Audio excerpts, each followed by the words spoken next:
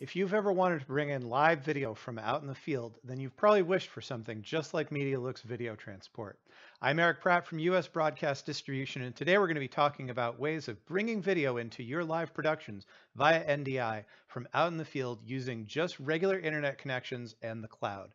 Let me take you through on a little short tour of how Medialooks Video Transport works.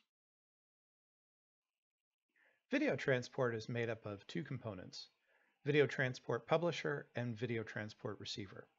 You can run both of these on the same machine and create a bidirectional workflow, or you can just run VT Publisher at your location that's remote and VT Receiver at a location in your studio.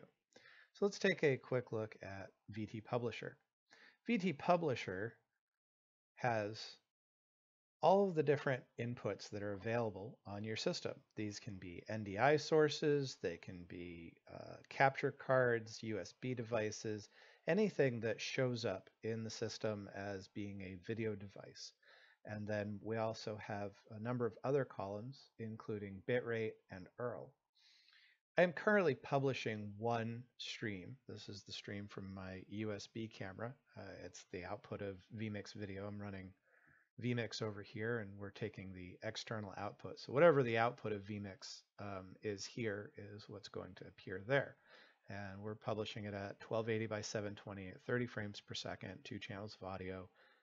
This is telling me what frame rates it's getting, how many clients are latched onto this, what the bit rate I'm asking it to encode at, what the bit rate it's actually sending up, and then there's a actual URL that I could use if I wanted to have somebody check in on this without actually having a copy of VT Receiver. They can just take this URL and see it playing. And then I clicked Start Publishing to start it publishing. I could click Stop Publishing to stop it publishing. So right now, this product is sending, this video channel is being sent up to the cloud, and we have what's called a publisher ID. And I could just click copy ID and email that to somebody and who has a copy of VT Receiver, and I could just paste that here and click connect. And it would give me a list of all of the videos that are currently being published. So if I wanted to publish some other feed, like here's my display, if I'm going to do a low bit rate so I'm not jamming up my internet, if I click start publishing, you will see that signal pop up here. So this becomes a new source that I have access to. And the way that this is appended is over here in VT Publisher, it says Studio A, and it'll say Studio A, and then the name of the source that's being published, its bitrate, resolution, frames per second, the kilobits per second being received, the latency. This is currently running about 180 milliseconds. And let me go back to my video.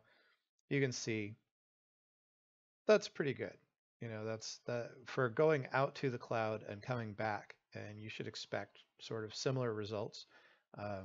Is a pretty excellent low latency publishing. So I've started to publish this via NDI. So if I go back into vMix and I go to add my input and go under NDI settings and go under my local computer, I should see Studio A here somewhere. Studio A vMix video.